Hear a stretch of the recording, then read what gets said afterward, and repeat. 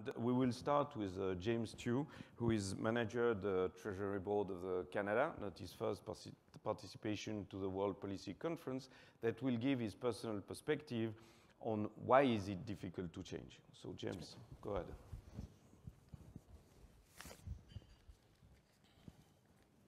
Merci, Patrick. Thank you, everyone here today. My name is James Stuewe. I'm from Ottawa, Canada.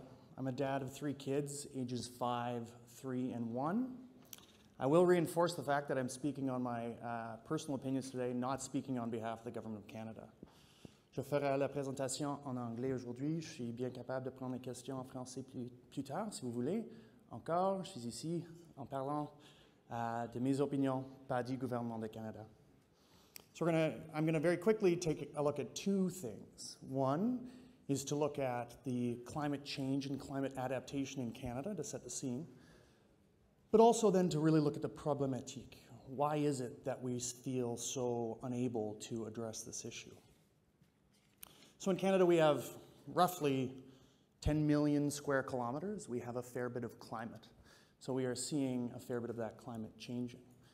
It's a fact. We know that the north of Canada is changing at twice the rate. It's warming up at twice the rate as the south of Canada. We see more extreme heat, less extreme cold. We see more drought, thawing permafrost. There's been a marked shift away from snowfall, to rainfall. I grew up on the east coast of Canada, a tough, rugged, beautiful part of the country tucked in next to the North Atlantic. When I was young, we had snow. We had snow on the ground for months and months. This past year, friends and family who are still there told me that it snowed a handful of times. A good buddy of mine said he shoveled 3 times. The city now in Halifax, Nova Scotia, is experimenting and adapting by planting palm trees in Canada. So in fact, we've moved beyond the conversation of climate change to that of climate adaptation.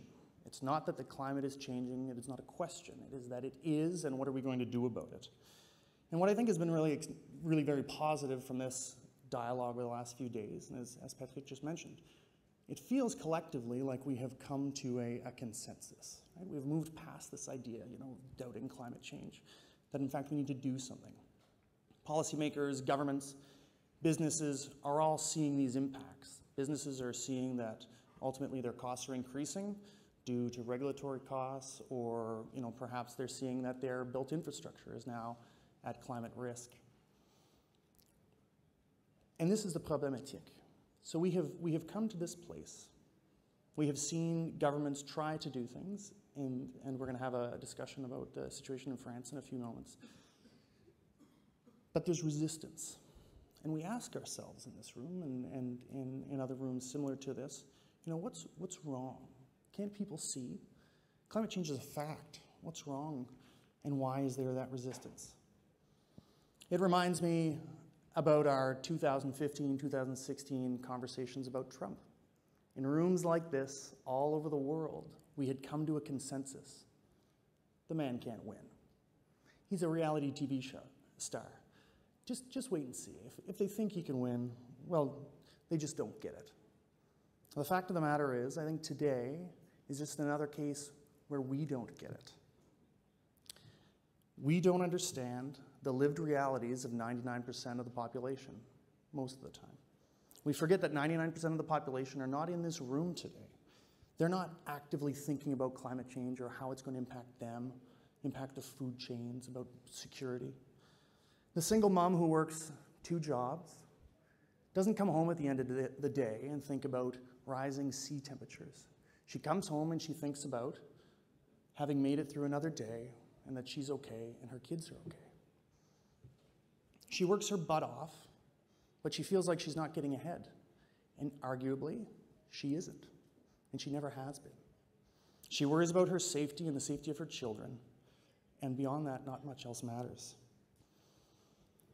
And so it comes down to this. The people being asked or being told to adjust their behaviors because of climate change or climate adaptation are the same people who have felt as though the rules of the game have been dictated to them for their whole lives. Most people know that climate change is real.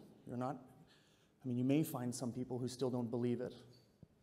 But ultimately, if you're worried about making it through the day, you're less worried about tomorrow. Never mind what your country's greenhouse gas emissions will be in 2030 or 2050. So I actually don't think it's reasonable that we sit and think or assume that people will just submit to changes in taxes, higher prices, submit to their behaviors being changed because of climate change. And this is the challenge. Traditional policy approaches are not working as we'd like them to. And so with all this self-reflection, and again, in this room and like many others similar to it, we have come to this place where we have accepted this. But I do think our self-reflection actually harkens back to the 2015, 2016 conversations about Trump. Well, can't they see? It's an emergency. Why won't they change? And frankly, I think people can see. They can see that someone who thinks perhaps they're smarter than them is trying to tell them how to live their lives. Therein lies the resistance. And this is tough. It's a tough message, personally, for me to deliver, because I know climate change is real and I know it's going to impact my life, but it's going to impact the lives of my children. I just think we need to find another way to go about the conversation, and most importantly, to bring more people into it. Thank you very much. Thank you.